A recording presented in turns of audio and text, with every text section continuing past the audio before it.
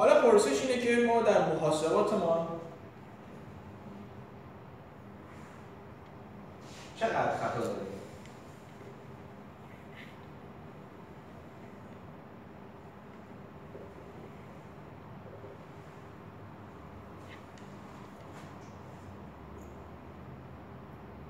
ما خطای ابزار رو الان بالا تقریبا فهمیدیم داستانش چیه. شاید هم کاملا فهمیدیم. این دو حالت که بیشتر نیست تا امروز. دستگاهی آنالوگ یا دیجیتاله،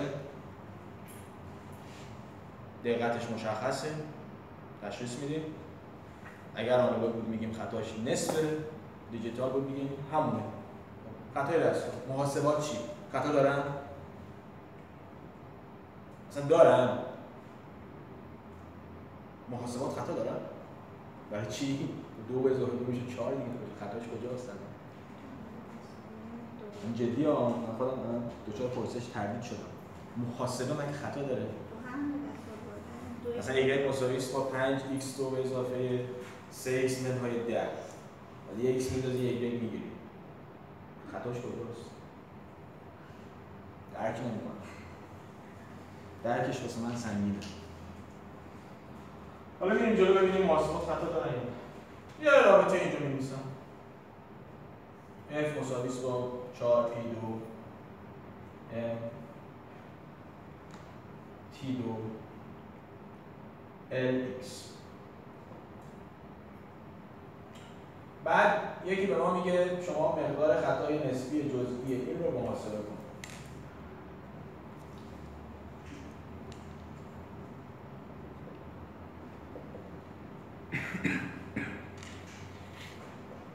میگیم باشه شما مقادیر f رو به ما بده، t رو، l رو و x رو.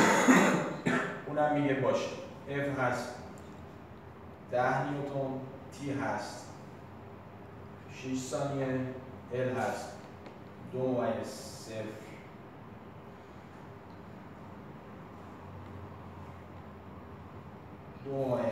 5 ثانیه، x هم مثلا هست 11 سانتی. بعد ازش میخوایم که دقت این ابزار هم به ما بگه. میگه باشه دقتش هم به شما میگه. دقت این هست 1/10 میلی نیوتن، دقت این هست 1/100 ثانیه، دقت این هست 1 میلیمتر، دقت این هم هست 1 میلیمتر. بعد بهش میگیم که به ما بگو اینا آنالوگ یا دیجیتال. میگه چشم. بگو چشم. میگه این آنالوگه، بعد میگه این دیجیتاله، بعد میگه این آنالوگه، بعد میگه این دیجیتال.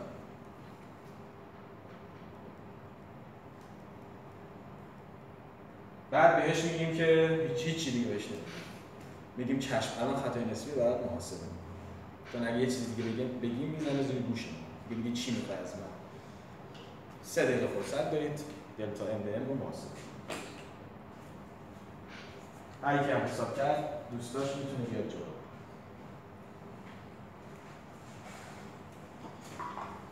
دوستان از جلسه بعد هر جلسه همراه خودتون کاغذ شطرنجی بیارید، چون هر جلسه کویز تمرین داریم. ممکنه کویز اون جلسه و هر جلسه رسم نمودار باشه. پس کاغذ شطرنجی از جلسه بعد همراهتون باشه هر جلسه.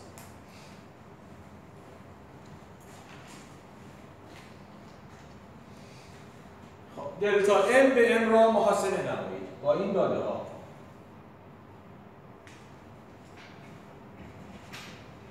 شما میتونید این رو تو یوتیوب بذارید ببینید چند تا درک می‌کنه. در ضمن ویدیوهای ما رو لایک و سابسکرایب بفرمایید. اسم کانالش رو بذارید این لابراتوار آف فیزیکس. اینجا هم بود 6. بعد میتونید زیرنویس انگلیسی هم بذارید که دوستان خارجی زبان ما رو بدش کنن. کاغذ ما شما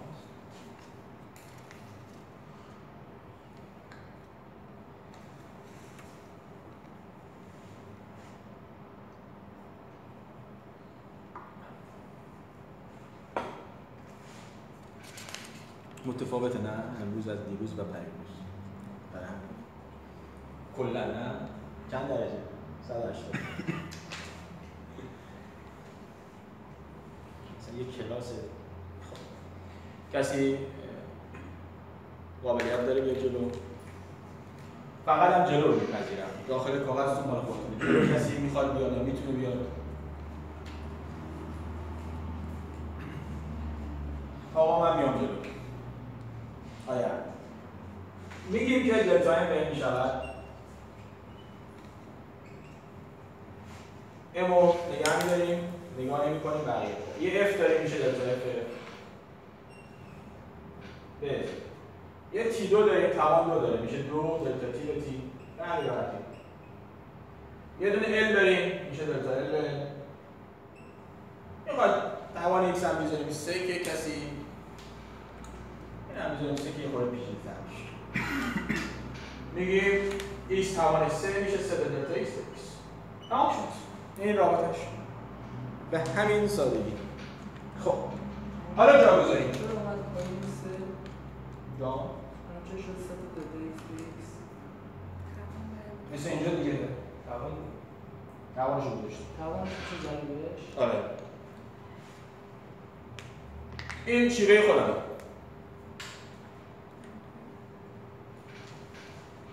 به قول دوستمون آقای مسعودی در تلویزیون، من رقیب تو نیستم، من بزرگتر هستم. به قول دوستمون آقای مسعودی در فیلم‌های آموزشی اینو نیم ساعت توضیح.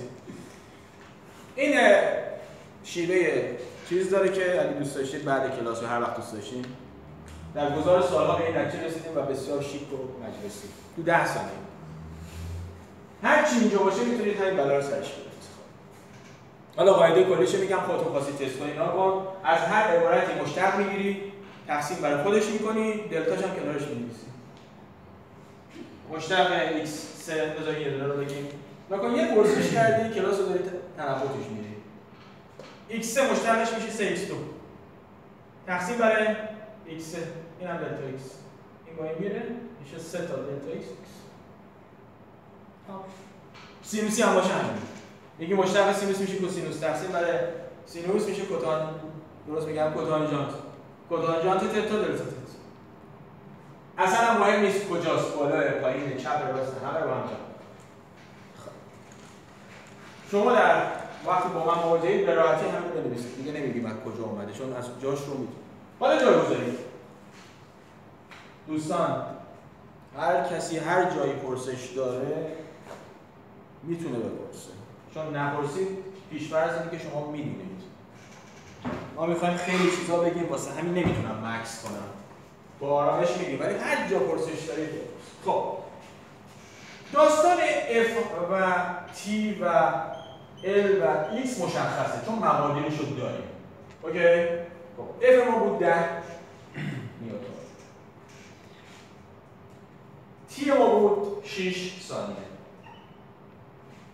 L ما بود 2.05.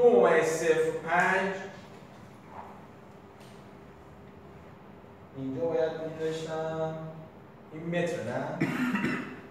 این متر. تصحیح این متر. 2.05.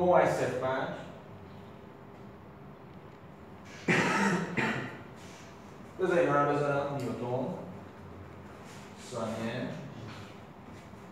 این هم بود 11 سانتی متر. اینجا هم یه 2 داشتیم، اینجا هم یه 3 داشتیم. حالا داستان اون دلتاها چیه؟ دلتاها خطای اون دستگاهن. F رو با چی اندازه گرفتیم؟ با یه دستگاه آنالوگ. دقتش چقدر بود؟ 1/10 میلی نیوتن. خطاش چون آنالوگه میشه نصف. میشه 0.5 میلی نیوتن. چون بالای میلی نیوتنه این هم میکنه میلی نیوتن. میشه چند؟